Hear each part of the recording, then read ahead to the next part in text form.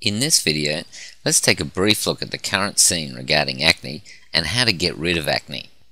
Generally speaking, when doctors and so-called experts can't name a specific cause for any condition like acne and can't quickly zero in on a treatment that applies to everyone, I start to get a little suspicious. Then, if they start recommending extreme measures or going into long dissertations about it using vague or big technical terms no real person can understand, to me, this is a sign that they are really as confused as everybody else. Now, I'm not saying don't go and see a doctor for your acne at all. In fact, the opposite is true. You should always consult a qualified dermatologist as your very first step in your approach to getting rid of acne. However, the fact remains that in a large number of cases, acne simply does not respond to the range of treatments offered by the medical profession.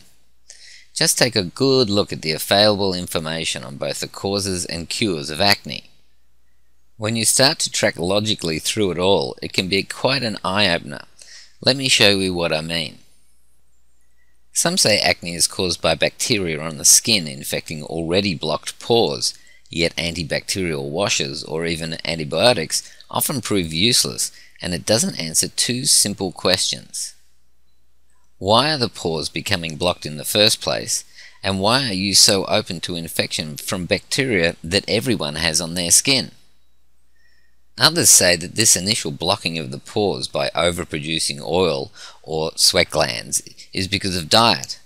The problem here is that for some people, even drastic changes in diet can also be ineffective.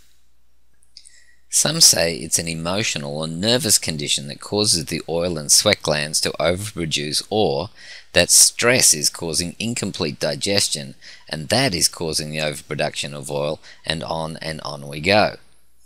Of course, that really leaves nowhere to go, because the only thing a doctor can do at this point is tell you to, well, relax or give you some mood-altering drugs.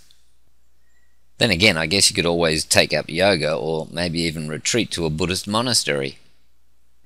Feeling overwhelmed yet? I hope not, because there's more. We haven't even approached the subject that sits underneath all of this. Yes, hormones.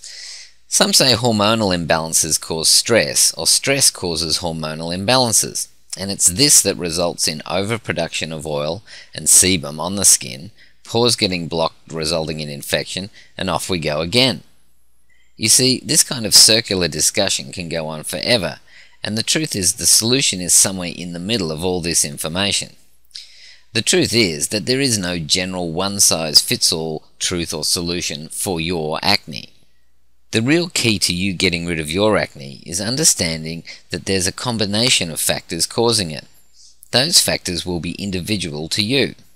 How you handle those factors must also be individual to you for any acne treatment to be effective.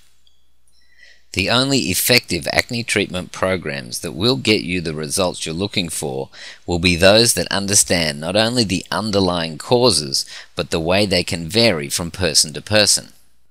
Go to youracnepro.com, where you can compare some of the best acne treatment programs available today and help you start getting rid of your acne now.